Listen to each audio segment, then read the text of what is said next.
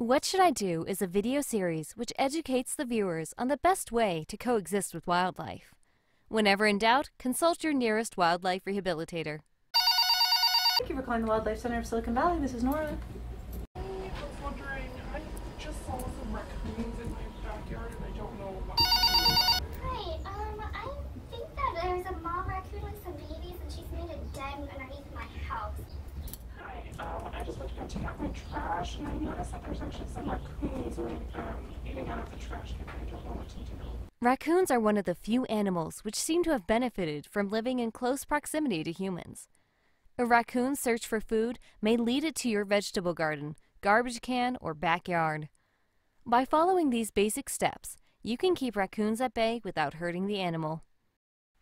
Raccoons are highly attracted to cat and dog food. Keeping food inside will take away the reason for the raccoon to visit your backyard. Raccoons will readily consume fallen fruit if available. If the temptation is eliminated, fewer raccoons will wander into your backyard. Raccoons have long, slender fingers that make it easy to open garbage cans and grasp food. Keeping garbage cans secure with a bungee cord makes it difficult for the raccoon to open the can. Offering food to a wild animal can make them lose their natural fear of people. Want a cookie? Let's have a cookie. Confronting an animal can encourage the animal to act defensively.